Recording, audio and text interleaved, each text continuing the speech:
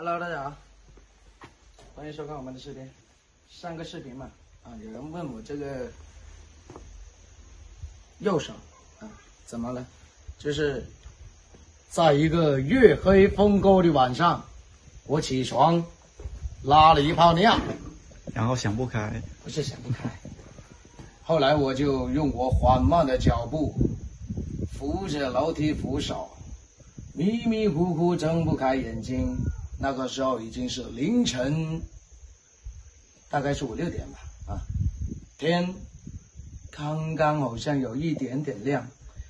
后来我不知道我的脑子里面在想什么，眼睛也没睁开，那个灯也没打开。我本以为我可以靠我的直觉、我的感觉走完这一条楼梯，结果我哎呀的一声，咕隆摔了一跤。这个手呢，就直接一摁住那个楼梯，这样扭了一下痛死了。那天扭到的时候，我还以为没啥事，就是随便扭一下有点痛，我就结果又睡了。睡到第二天起床的时候，那个手指动不了了。我在想，然后我掏出手机看了一下余额，妈呀，断了要是咋搞？没钱了。后来我就想捏一下它，结果痛得我不得了。后来他没敢断，因为他知道我没钱，他没敢断。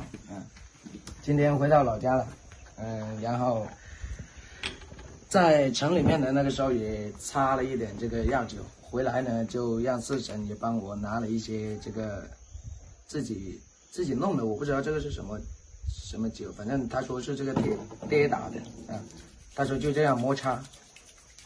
摁在地上摩擦，摁在地上摩擦，摩擦到它发热，然后就会好。真的是太难了，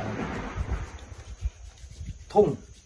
现在都不能拿那个重的东西，就好像说开车开车有的时候那个挂档都很难挂得进去，因为没力气，都是用这个手来挂的。握方向盘呢是没有事情的。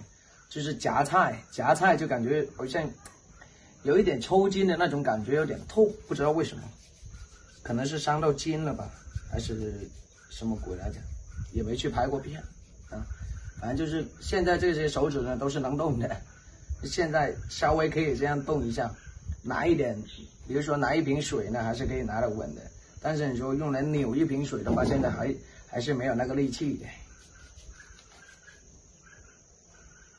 能不能喝？可以，好的快一点。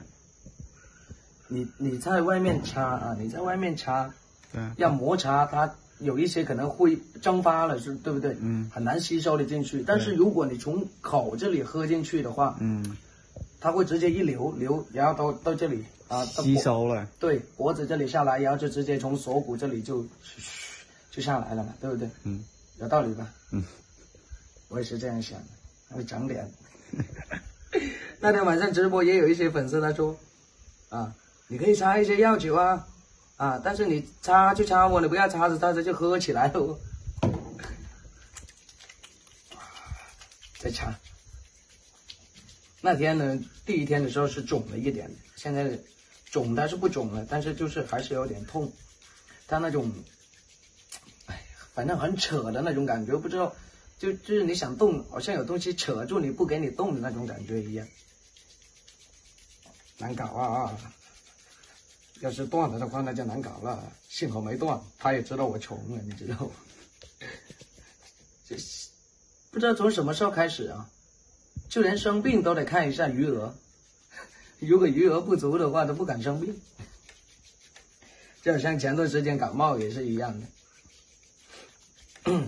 那个感冒的那个时候，可能就是因为口袋里面有几个钱吧，所以说他就感冒了。你看现在没钱了，感冒好了，对吧？但是扭到这个，他可能是扭一下，他不敢断，就是说让我上楼梯小心一点，应该是这样子的。好了，擦的差不多就行了。他说四婶说擦到发热就行了，很香，你有没有闻到香味？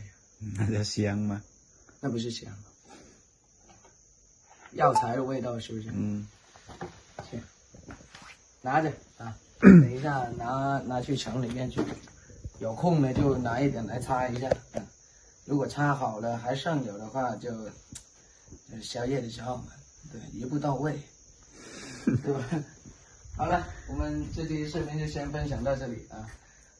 大家一定要注意安全啊！晚上起床拉尿的时候一定要开那个楼梯灯。一定要睁开眼睛。对，不要眯着眼，要不然很容易摔跤的。好了，我们这期视频就先分享到这吧，我们下期再见，拜拜。